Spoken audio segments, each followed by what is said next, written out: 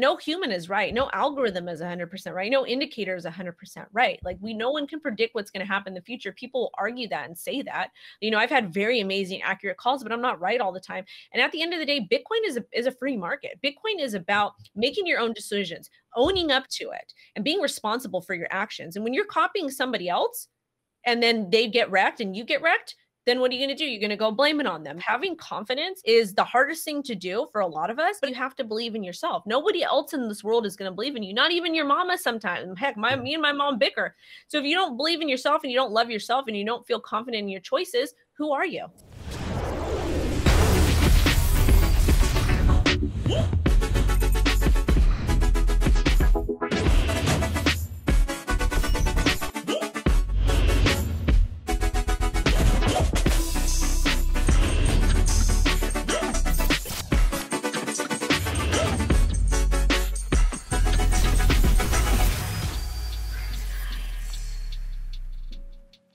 When you look at SwissBorg, SwissBorg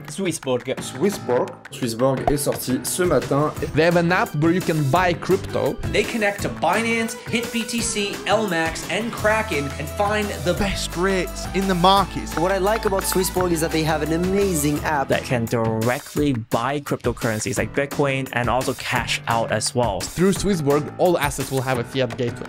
And here is the thing. Premium features gives you zero fee trading. That is zero fees. If you want to buy Bitcoin with fiat, I suggest you buy through SwissBorg rather than Coinbase. And if you're interested in trading the likes of Ethereum or Bitcoin, use SwissBorg's application. Dear crypto community and blockchain buddies across the globe, welcome back to Cryptonites, the no BS blockchain channel built with the community and for the community. And today we have another mind-blowing guest, CryptoWendy, the crypto Bitcoin mom, one of those cool personalities on Twitter, crypto YouTube, a trader, and tons of cool stuff for you today. And before we kick off, a shout out to Nate at Cryptoslate. You will find a summarized article of this interview in case you want to see a summary. And don't forget to stay with us until the very end because we're going to talk about tons of cool stuff, trading crypto, fundamental analysis, technical analysis, cool coins, and more. So without further ado, Wendy, thank you so much for coming on the show. Thank you so much for having me. I'm excited to talk to you guys and just hang out. I am so excited. I've heard so many good things about you, including Scott Melker. Hello, Scott.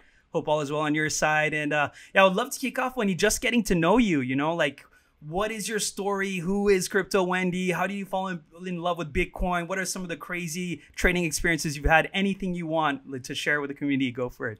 So I don't necessarily know if this would be like a trading story, but it's more of an investment story. So probably the coolest, I've done a lot of cool things. I made a lot of money in crypto too. Not like a whole lot of money, but I'm doing okay for myself. Because I grew up poor from the lower middle class, and I never thought that I would, you know, make this type of money or just be able to be an entrepreneur, be a business owner. In Southern California, it's very hard to, you know, start and maintain a business, but I'm here. But probably the coolest story I have, maybe from, I guess, investing Bitcoin, was I took the money from my daughter's savings account, the fiat I had in there. I took it and I invested. I bought Bitcoin for her anywhere between, I want to say it was between $3,000 and $7,000 when we were at that price last year, but I'll even go further to say even under $10,000, just in case anyone wants to fact check me. And I went ahead and bought her Bitcoin, and she's got no fiat savings. She has 100% Bitcoin savings, and her investment is up like 4 times. No way. That is so it's So your daughter's savings is in Bitcoin, not even a little ratio of US dollar, just all Bitcoin? She no longer has a fiat savings account. It's stored very safely somewhere, and it's all Bitcoin. And I'm sure she's probably got more Bitcoin than some other people.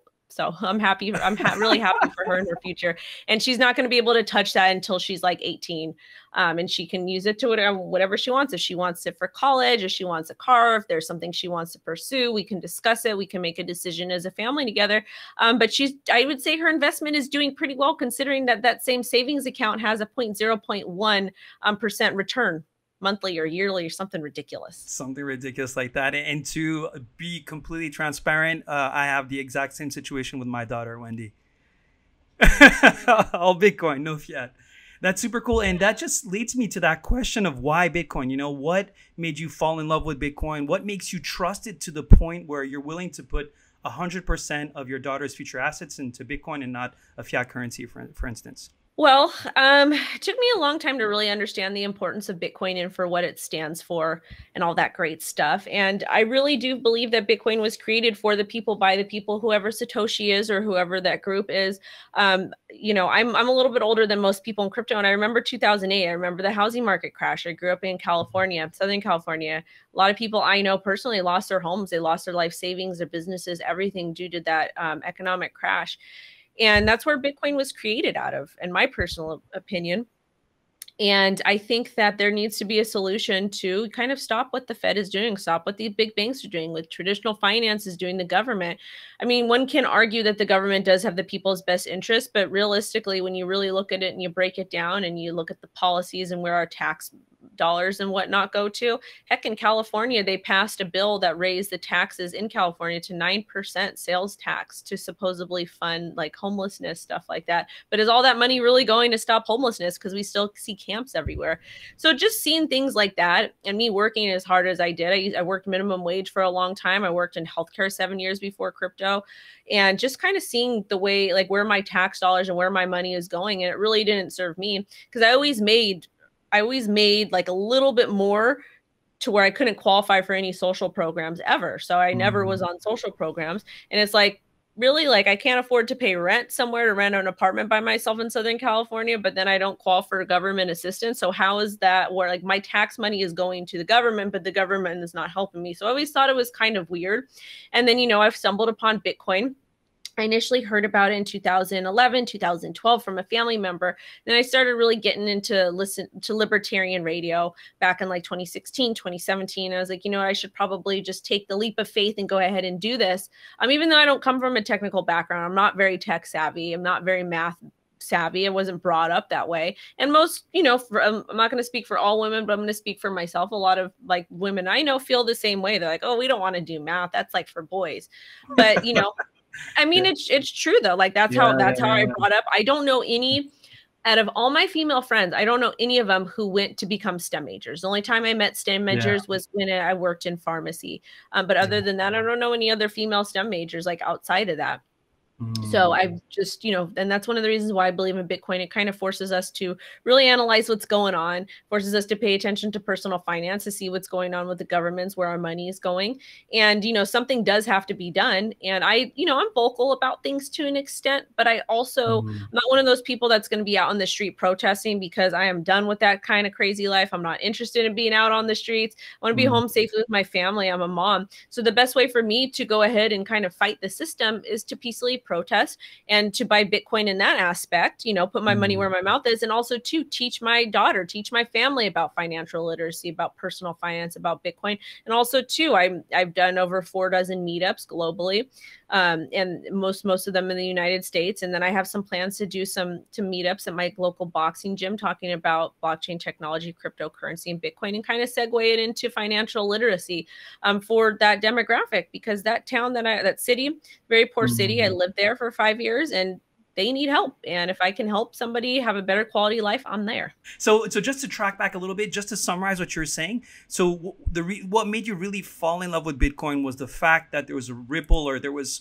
like consecutive events that made you lose trust in the government and in the system overall. And then you thought, okay, this trustless protocol that we call Bitcoin was the solution to the problem that you were facing. Is that kind of like the summary of? Yeah, I mean, it's you know, we get tired. Like, okay, this is the thing. I know some people get mad at me for saying this, and that's fine. Like, I understand that taxes are important because we've got to maintain roads, we've got to have clean water, we've got to provide for community. Like, so I get it in that aspect. But at the same time, too, I didn't feel that my tax dollars were actually going forward towards that, because again, I was working minimum wage in Los Angeles, and I wasn't able to afford to rent an apartment, but I also wasn't able to qualify for government assistance at the same time. I'm not saying I would have got on government assistance, but it just kind of didn't make sense to me, because it's like, how am I supposed to live? You guys are taking like 20-30% of my paycheck, and I've got to pay for insurance, I got to pay for all these things, I can't afford to live.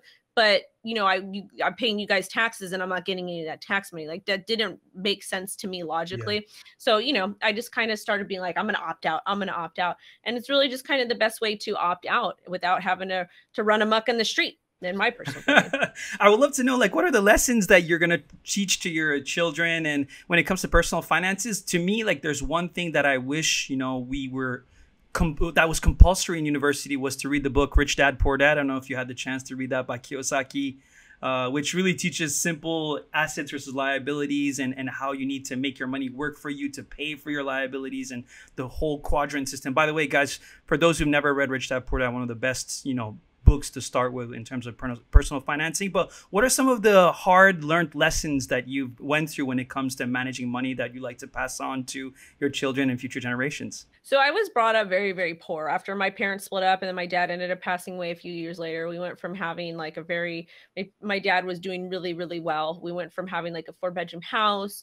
Everything was very nice. We always had money, to being in a 2-bedroom townhome. My grandma and my aunt slept in one room. Me and my mom and my 2 sisters slept in the other. So I went from having a 4-bedroom house to a 2-bedroom house and sharing a room with 3 other people. My mom was always very financially conservative. So I was lucky that I was brought up around that. But my mom wasn't really like a risk taker when it came to stuff, because I feel like she was like just so scared and just was concerned about putting food on the table during that time. So I grew up very financially literate, but I just, I kind of fell in a dark place when I was growing up because I was very rebellious. I was wanted to be out running amok, doing whatever. So, I did rack up credit card debt and whatnot. Yeah. But really, like, what I want to teach my daughter, I want to teach her that it is okay. Like, debt is bad. We don't want to use credit cards for things, whatnot. And I'm not here to judge anyone either. But at the same time, it's okay to take chances. It's okay to say, you know what? I'm gonna invest in this. And I'm so glad that I took that couple $1,000s and I invested in Bitcoin, because if I wouldn't have done that, and it was on Coinbase too, and if I wouldn't have done that, I wouldn't be here today. So sometimes you have to spend money to make money or to gain opportunity. And these opportunities and these networks are going to be able to fuel things later on. And that's one of the things that I will teach her, is that, make sure your home life is good, you're budgeted, everything is good. But sometimes you do have to take a risk, and it is okay to take a risk. And that's something my mom did not teach me. That makes a lot of sense. And I can resonate with you because I actually grew up with a single mom in one single bedroom for me, my brother, and her, 3 people. So we had some tough times and dark times as well. And I think that makes a lot of sense. Debt is very, very dangerous unless, you can control it in a shorter amount of time. So I think and in the US, consumerism, all this really pushes us to live paycheck to paycheck, which when I lived on the other side of the planet in Japan, where people were extremely economical, right? They always try to save at least 20 to 30% every month. And so there are different cultures, I guess, different aspects. But then moving into your trader life. So I would love to ask you a really simple question, because you just mentioned investing in Bitcoin. Like, how much do you like to invest and just hold long term versus how much do you actually trade? I think a lot of people have this misconception of, traders just trade everything, right? And it's not necessarily true. It's usually a ratio. So can you enlighten us a little bit there? Yeah. I'm different from a lot of other traders is because I'm more susceptible to risk because I am a mom, and my risk. And one of the things I like to tell people is, just because you see someone on Twitter posting something or somebody telling you something, oh, I invested this much, this is what I do, that does not matter. They are not you. They don't have your background. They are not making what you're making. They don't have the same type of family as you. It's completely different. You do what works for you. You do what you're comfortable with. Don't let anybody tell you that or make you feel bad that you're not investing 100% of your paycheck. You do what makes you feel comfortable. Like, I don't know what kind of debt you have. I don't know what type of lifestyle you lead. I don't know what your goals and aspirations are. Do what makes you comfortable. Me personally, I have a very, very small amount of my portfolio that I actually am actively trading with. And right now, because of the way the market is, I change when the markets change. When alts were not really doing anything too much, I was trading Bitcoin or trading Ethereum. But now, since we're seeing more of an altcoin market, I'm focusing on that and continuing to accumulate Bitcoin and Ethereum. So really, I change when the market changes. And I'm actually doing less work now and less trading and making more money than when I was actually trading Bitcoin. So as far as your question goes, I'd probably say I trade like less than 10% of my portfolio, actually putting my money out there. And I'm just kind of using the rest of my portfolio and I'm letting it work for me. I'm putting it in places where I'm earning, the APY back and whatnot, and just kind of holding on to my investment. And I'm glad I'm doing so, because I'm actually making more money. I made more money just holding Bitcoin than actually trading it.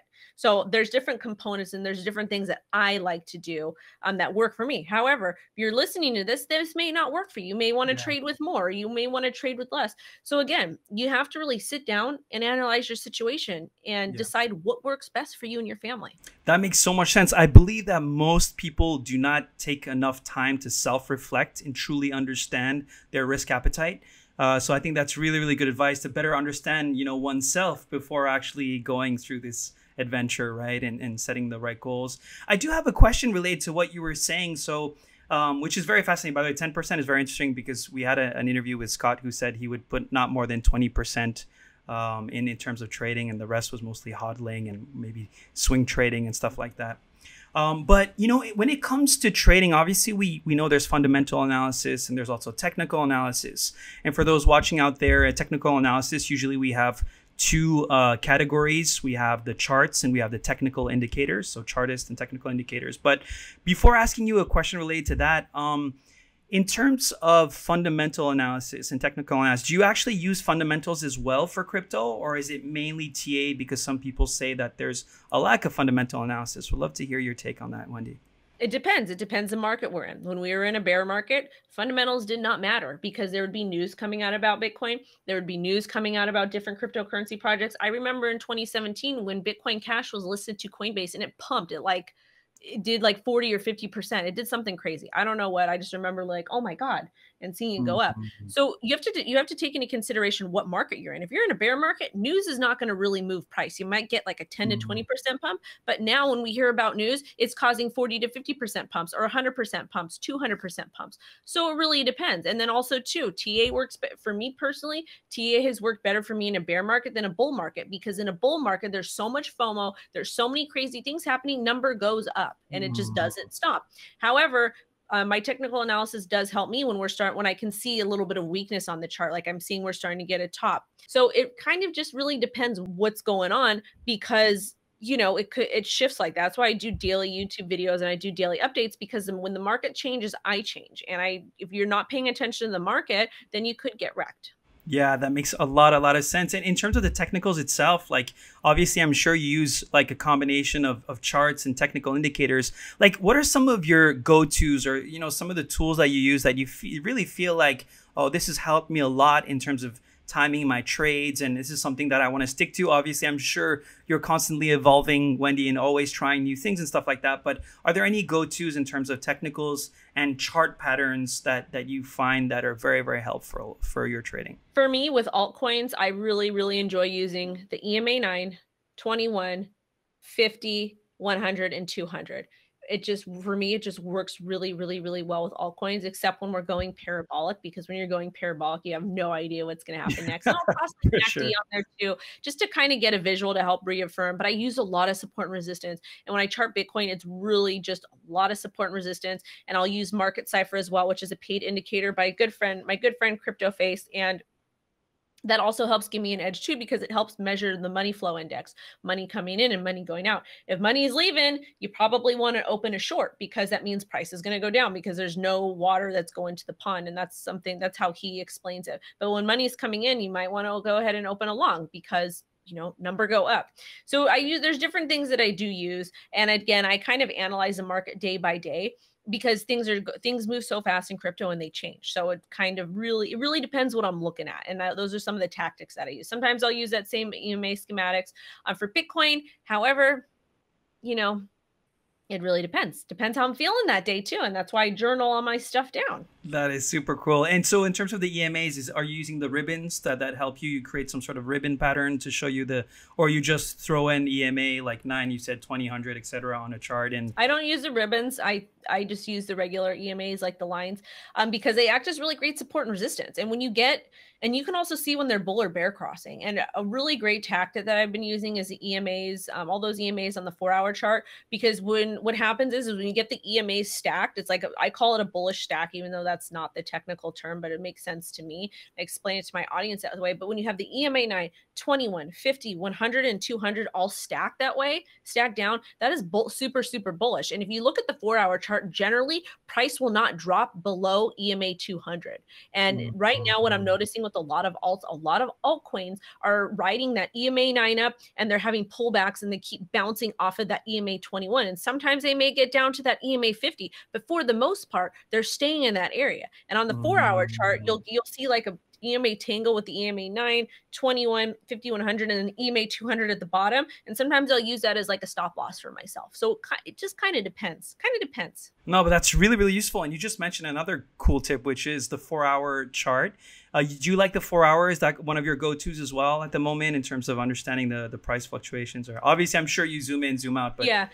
So it really depends what asset I'm looking at. So for example, Dogecoin, I like to take a look at the monthly chart because it's kind of it gives me an idea of what what previous price action is. I generally like to zoom out as far as I can to see the pattern because there's each different project has different patterns, and I think that's amazing. But if you can master those patterns on different assets, you can make money. So for Dogecoin, I like to use the monthly and scale. And for Bitcoin, it's generally the weekly, but I'll do like weekly, daily, 4 hour, 1 hour, 45 minute, 30 minute. And if I'm scalping, it's going to be 5, 15, and 30 minute. So it really, really just depends like what my time frame is. Is it a swing trade? Is it a scalp? It is a long-term hold, just kind of stuff like that. Oh, actually, can you quickly imagine my grandma Susie was watching this show? What is a scalp? You know, that's a term that I've heard, actually. I've seen in some of the comments before from other videos, people asking to explain what a scalp was or swing trade. Do you mind sharing that with us in layman terms? Okay, I know crypto is different from traditional stocks, and I explain things differently than other folks do because that's the way my mind processes it, and that's okay. If it makes sense to you, explain it that way. So when we're talking about scalps, that is like it's like it could be considered as a day trade depending on how long it is. Sometimes you're in and out in an hour, 15 minutes, 5 minutes, 2 hours. So it's more of like a short. It's like you're in and out really fast. But when we're swing trading, it depends. In crypto, a swing trade could be like maybe 24 hours, maybe 3 days, maybe a week, maybe a couple months. It really depends what asset it is and how long it takes for the price to appreciate to that area that you want to go ahead and enter or exit at.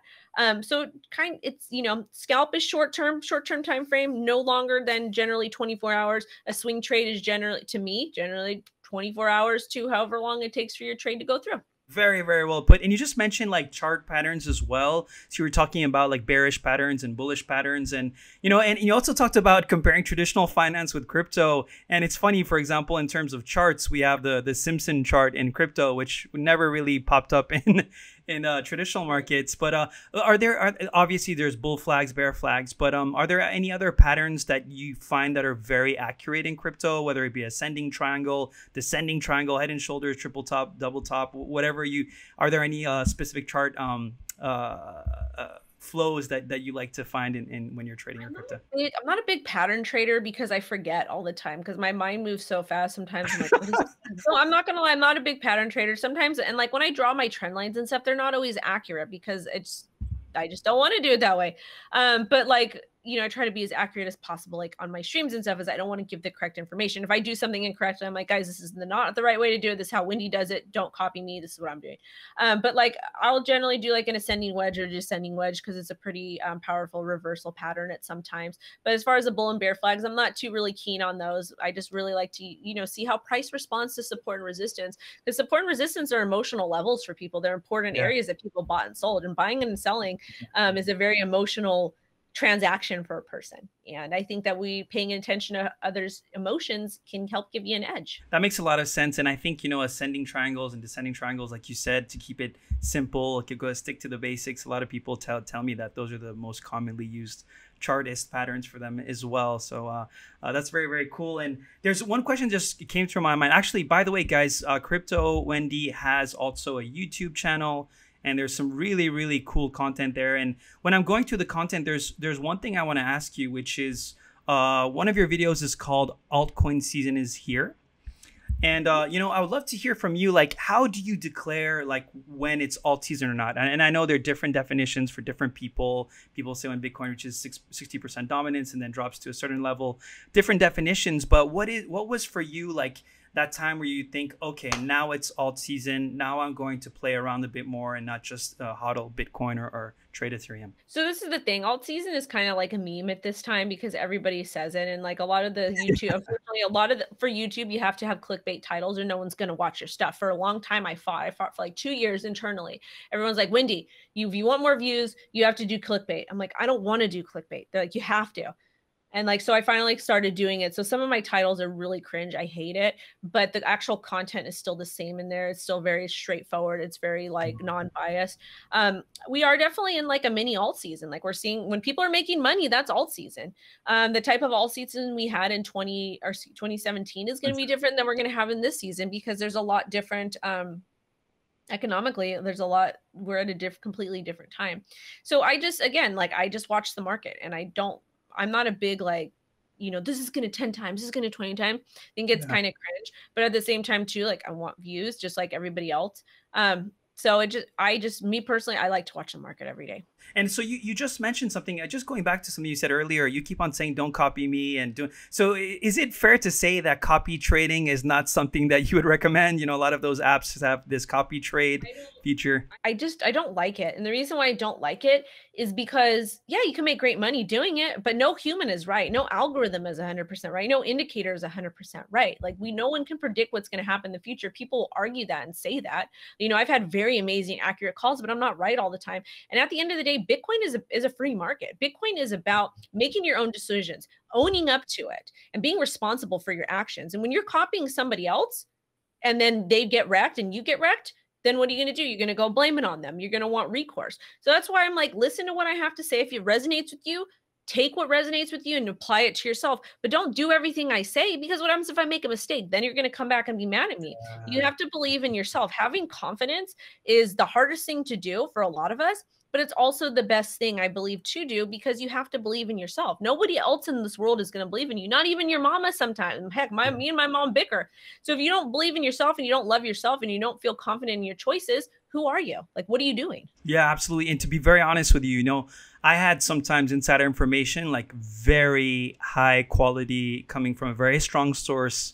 But simply, I just didn't like the project. I didn't like the coin. I didn't like the CEO who was in the project. And I didn't take the trade, Wendy. Believe it or not, I could have made easy 70-80% within, less than 24 hours. And I didn't take the trade because it just, for me, if it didn't actually happen, I would feel bad about myself, right? Because it's not something that I believe in.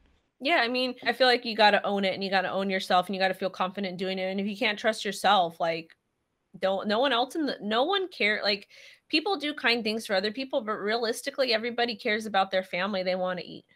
Everybody else wants to eat too. So absolutely. And you just mentioned the future, and that is the perfect transition for the last segment for today, talking about the future. You also mentioned something that I want to paraphrase, which was, this bull market is different from the one in 2017. So just following up on what you said earlier, what exactly do you mean by different in this case? And by the way, many people are saying that it is definitely different, but what does that mean to you? I'm very in touch with general population because, again, I worked in healthcare 7 years in infectious disease, worked with all different types of demographics. You name a subgroup, I worked with them. I served them in healthcare. And I'm very in touch to what's going on, like, in the real world. I feel like there's a lot of people in crypto that live in ivory towers. They got a lot of money. They forget where they came from, or they never kind of had any type of struggle. So they're just like, oh, this and that. Da, da, da, da, da. They have no idea what's going on with general population. They have no idea what's going on in other parts of the world. I'm going to call it stupid 19 for SEO purposes, so we don't get pegged. But realistically, half the world is at home. At home, things have kind of halted. Things have stopped. Personally, I mean, again, I lived through 2008. I saw what, even though I was young, I lived through it. I saw what happened. Looking at the housing market now, I'm looking at a lot of things. I'm looking at people not being able to pay their bills. I'm looking at people that can't put food on the table. I do charity work for a domestic violence center in Los Angeles, California. And, they have a lot of restrictions placed on them. There's an insane amount of mental health cases popping up, drug abuse, all different kinds of stuff. I'm not trying to be negative, but it is what it is. And this market, we're in a completely different market. I feel like what's going on globally, it's kind of breaking. Like, before, there was like poor, lower middle class, middle, upper class, and rich. And now it's like poor and rich. There's really not too much more in the between. Middle class is getting hammered right now. And it's different. 2017, people had money. Money was flowing. People were able to buy things. But now some people might be hesitant as to what to buy when, because they don't have freaking money and they're scared. Like, am I going to put my money in this and this is going to go and I can't pay my bills? Also, too, 2017, we didn't have billionaires and millionaires buying a lot of Bitcoin. We're seeing that now. And that's a little scary too. It's like, are these people going to take this, buy so much of the supply to where it gets manipulated? They're taking money from the OGs and they're, controlling the supply. Like, that's another thing to worry about too, because Bitcoin is a finite supply. Yeah. So the market's totally different than 2017. And as of right now, I still believe in Bitcoin. It's my way of a peaceful protest. But at the same time, I'm cautious as to what's going on. I'm paying attention to where people are putting their money. Like in 2017, I had, even though I just quit my job, I was going to school full time, I had an extra couple $1,000s to toss in the market. But fast forward, if I was still at my job in healthcare, would I have that thousand, and it was 2021, 2020, and the, stupid 19 happened, would I be able to take, or would I not be able to, because I would, it's probably still be working at the same job or doing something else, same income, but would I feel comfortable taking that money, that fiat from my bank account that I could use to feed my child, to pay my mortgage, and tossing it into an extremely speculative asset? It kind of brings me to the point of a potential correction. But before we go to a correction, because you talked about how the trends, the macro trends and the consumer behavior, behavioral economics are very different from 2017, where people have more money. But just looking at the market cycle right now, obviously you know the psychology very well, where you go from optimism to belief to thrill to euphoria to complacency, and then boom, the market goes down. Are you a little bit worried in terms of where we are in the market cycle? Do you see a correction forthcoming this year? And yeah, please let us know your thoughts on that. Would be great. Right now, because I went through 2017 bear market, I bought Bitcoin at the top. I think I bought some like at 7,000, 10,000, 13, 14, 17. So 17,000 was like the top. Market's different though. And the reason why it's different, we have people with a lot of money, more money than God, coming in and buying Bitcoin. They care about their money. They don't want this thing to drop too much. So are we going to have another 50% drop with Bitcoin, 80% drop with Bitcoin now that we've got millionaires and billionaires invested that have a lot of money and that can kind of control the market? Will that happen? Or will we get the same type of price action? I'm not 100% sure. So that's why I kind of pay attention and I just kind of watch the market. I know just as long as Bitcoin stays over $20,000, I'm fine. I'm happy, because majority of my Bitcoin holdings was purchased or acquired underneath 20,000. Most of it under $10,000. But I'm still kind of cautious, and I'm not the type of person that likes to make these long-term predictions, like we're gonna have this drop, this is gonna happen, because realistically, you can draw whatever you want on a chart. Yeah. But the market doesn't care. The market and the economy don't really care about your indicator, your mathematics. And it's kind of based on things that are kind of out of our control. So I may get some slack for that. People might be like, oh, she doesn't know what she's talking about. But I'm actually more concerned with the psychology that's being put into it, how people are feeling, what consumers are spending their money on, what's going to happen when the economy opens up. Because we don't know. We've never experienced anything like this in the United States, at least since I've been alive. So when the economy opens up in the US, how is that going to impact people? Who's going to have jobs? Has the job industry changed? Like, we don't really know the real number of job reports. Like, we don't know the real amount of foreclosures, like just that type of stuff. So I'm just taking all of it in, and I'm just kind of watching and observing and commenting on it when things become relevant. Super cool. Yeah, there's so many unknowns, as you mentioned, right? That it's very, very hard to try to imagine what's going to happen. And like you said, institutional adoption, we had, by the way, it's really cool that your daughter got Bitcoin before Elon Musk. That's pretty cool. That really shows that, Bitcoin is the money of the people, because we got in before these institutions and these hedge funds and all that stuff. But yeah, that makes a lot of sense to me from every single angle. And would love to ask you, are there any like particular projects in DeFi or coins or tokens that you see potential in, or it could be just an asset class or a sub asset class that you think has very, very strong potential coming in 2021, or maybe if 2021 is too short, maybe 2025, or what are kind of some things that you really look forward to and think that could have a massive impact on the world? So I like obviously Bitcoin. I love Ethereum. However, we got the scaling issue. That's why I love Polkadot. I'm dollar cost averaging on Polkadot every week. I've got a decent bag, and I just keep buying more because I really believe in the interoperability of the project, and just I love it. And plus, I like the name Polkadot. But I think that is really great. There's some DeFi projects I like. I really like what Ferrum is doing. I like what YFDI is doing. There's a project called Gala Games. It's for gaming and NFTs. I like that type of stuff. To me, there's just so many great projects out there. There's some that I'm more invested in than others. The thing with NFTs, like I've never made one. I bought like an action figure or a character from a project because I thought it was super cute. And I'll buy like a couple things here and there I think are cute. But when I think about NFTs, I don't think know a lot of friends that are artists and musicians, and they're amazing. I support all creative aspects. I support entrepreneurs. But my mind goes a little bit deeper when I'm thinking about about NFTs. I'm thinking about putting healthcare records on the blockchain, Yeah.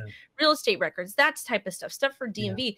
But taking it a step further, I think that there's a subgroup that nobody's talking about. And I've mentioned it a couple times. But you remember when you were a little kid, did you ever have a lemonade stand? Yeah, of course. Yeah, that was the first time I made money. I made like $3.5. Okay, so let's talk about that. It was so exciting as a little kid for you to, make amazing. this lemonade, do everything, the ritual. I don't care if it was country time lemonade, whatever it was. Or I would sell artwork. We would do different things. But because we had no money growing up. But I think that there's a really great opportunity for kids, for parents that want to raise money for their kids' sports that can't afford it, to have their kids create little art pieces or write poems or do different things like that. And kids in third world countries that may necessarily want to help, instead of them having to go out and do manual labor, things that are dangerous, there can be an organization that focuses on helping these kids create things, getting them set up with NFTs so they can earn additional income to their families. And even adults that are struggling too, figure out how they can create things of value and other people can kind of don't. And that would be the way people would donate to help them via that. So I think NFTs have a really, really amazing market. I just want to see it done for like good stuff. Like, I'm not saying the other stuff is not good stuff, but I have that vision in my head of seeing these kids making extra income or being able to pay for college or their cars or helping mom and dad. That's powerful. And that's something that I would like to see in the future. And I think of these things. I'm like, this is so freaking cool. Like, this is an amazing world we live in that you can literally be somewhere, create something, put it online and get paid for it and not have to like leave your house. Like, how cool is that? Yeah, that is so cool. And as a matter of fact, today at a conference I was at, like one of the panels ended with NFTs is the most underrated